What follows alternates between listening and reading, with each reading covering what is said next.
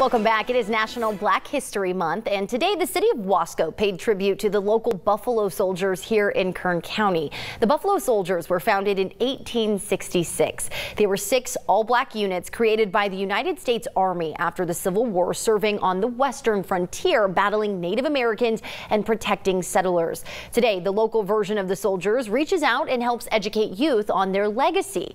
In honor of Black History Month, the mayor of Wasco awarded the Soldiers a special proclamation recognizing their years of service to the community and the nation. And even settling a small, prosperous community just up the road known as Allensworth State Park.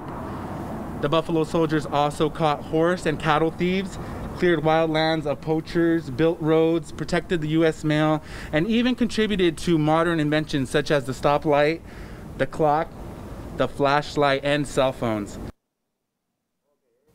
For more on Black History Month, be sure to visit our website, turnto23.com.